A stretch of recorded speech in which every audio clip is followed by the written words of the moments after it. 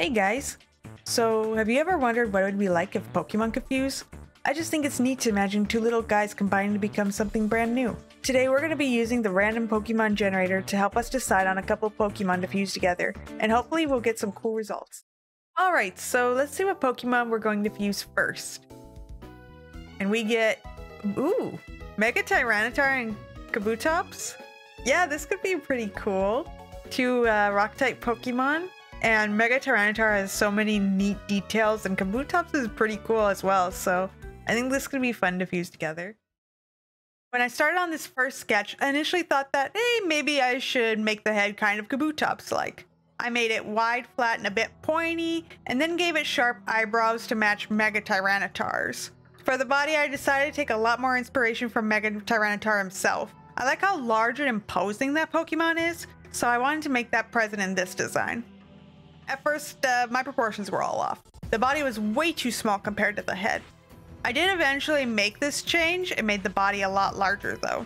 I gave the design Mega Tyranitar's large shoulders spike things, but added Kabutops' abdomen parts to the chest plate itself. I also explored the idea of making the claws longer and sharper to mimic Kabutops' scythe hands, but in this first sketch here, I don't know if it really came across that well.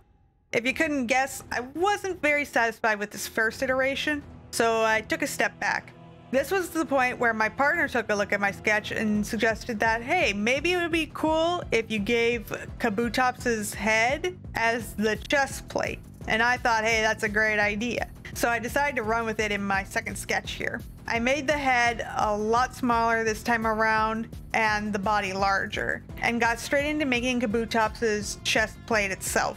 This time around, I made the head look a lot more like Mega Tyranitar, but I adjusted the eyebrows to be more forward-facing and flattened to kind of hint at how Kabutops' head looks from the front. I expanded the size of the chest plate to make sure it was a more prominent feature in this design. I didn't want to get lost in there, especially because so many of the features in this second sketch look like Mega Tyranitar himself, so I wanted to make sure there was some prominent Kabutops in there. I liked the scythe-inspired claws in my first sketch and decided to exaggerate them more here, and I think it came across a lot clearer that this was kind of supposed to mimic Kabutops' scythe hands.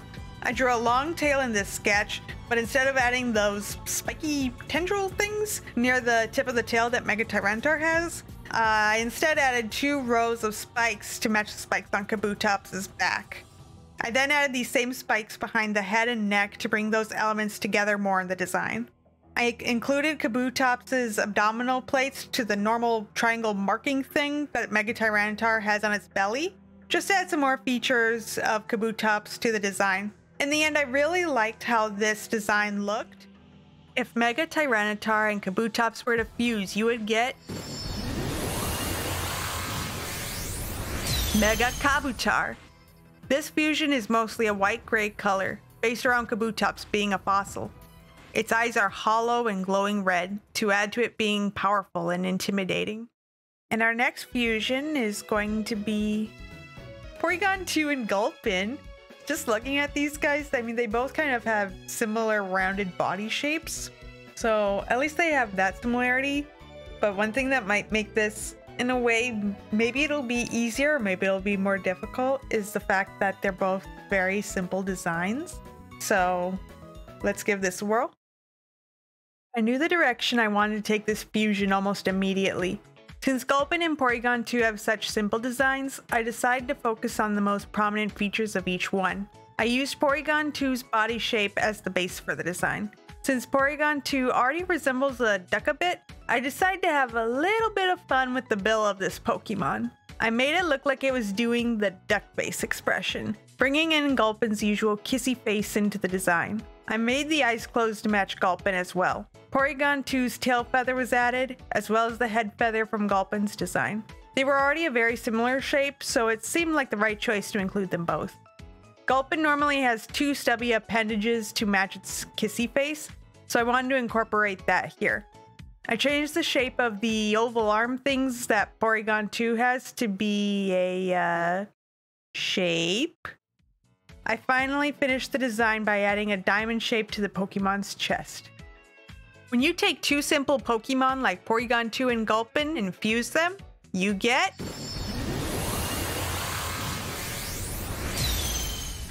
Porygulp 2, the duck face Pokemon. And our next fusion is going to be between, Jolteon and Primal Kyogre. Okay, yeah, I mean, Kyogre being a legendary makes this really cool. And then we have Jolteon. So maybe we can make it like a stormy sea type of legendary Pokemon. That could be pretty cool. Okay, so this fusion was the one I was most excited for. I really wanted to make a Pokemon that looked menacing and legendary and incorporate the idea of storms into the design. I knew that I wanted to use Jolteon's proportions as the base for this fusion. My first sketch was done very quickly. I just wanted to get out some of the ideas that were flashing around in my mind as quickly as possible. I realized by doing this that I really need to use a pose that would show off the sides and back of the fusion, since that's where I wanted a lot of the details to be. I started on my second sketch, following the first one pretty closely, but from a different angle. I gave it a wider shaped head and sharp jagged teeth like Kyogre's, as well as the legendary's markings. I kept Jolteon's general body shape, but gave it a long tail that arched upward. I gave the design Jolteon's big spiky neck collar, and then started drawing the long legs and feet. I went back to the loose tail sketch from earlier and added some fur to emulate the look of waves crashing down. I was thinking of how rough the seas get during a storm. I really like the two dorsal fins coming out of Kyogre's back. I thought it would be neat to use them, but change the shape to be more like lightning bolts. While I liked the general concept for the dorsal fins and the tail, I had already realized that this design overall just wasn't cutting it. I thought it kind of looked just like an angry Jolteon, so I decided to take a different approach. One of the things I wasn't liking so much in the first two sketches was the shape of the head. This time I made the head longer like Kyogre's. I quickly sketched in the general shape of Jolteon's ears before moving on to the body. This time I made the Pokemon's back and side face the viewer more, so you could really see the details that would be added there. After creating some forms for later, I added some details to the head. I gave the Pokemon a couple of sharp teeth, and then added some markings that were similar to the ones on Primal Kyogre. I gave the design a spiky neck collar, but only on the back of the neck to keep most of the visual interests on the Pokemon's back. I wanted the back of this Pokemon to be kind of like a cape. At first, I filled the space between the two dorsal fins with these swirly tendrils. I wanted it to look like waves crashing down, but as I added more and more, things started to look a bit messy. I took a look at Primal Kyogre's tail and realized that I could make use of those shapes instead, and it would still give the look I was going for. I added a couple more markings and the design was complete. What would a legendary, primal Pokemon like Kyogre look like if it fused with a Jolteon? Well, it would become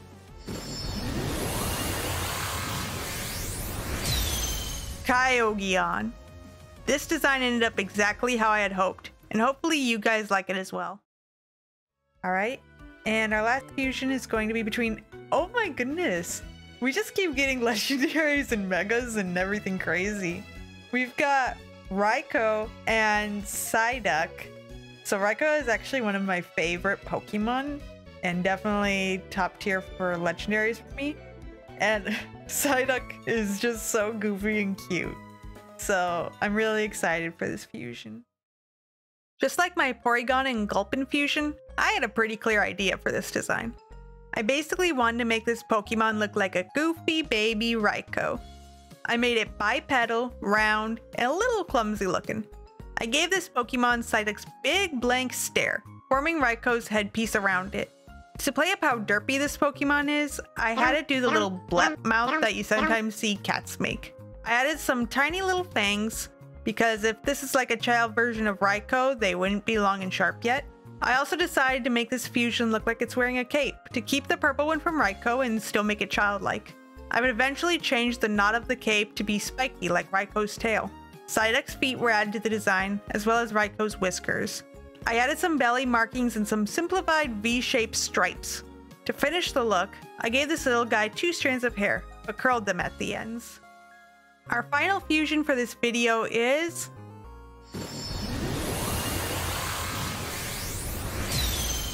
Raikou, the goofy Pokemon you would get by fusing a Raikou and a Psyduck. If you'd like to see more Pokemon fusions, please let me know down in the comments and give this video a like. Maybe this could become a series. See you guys next time. Bye!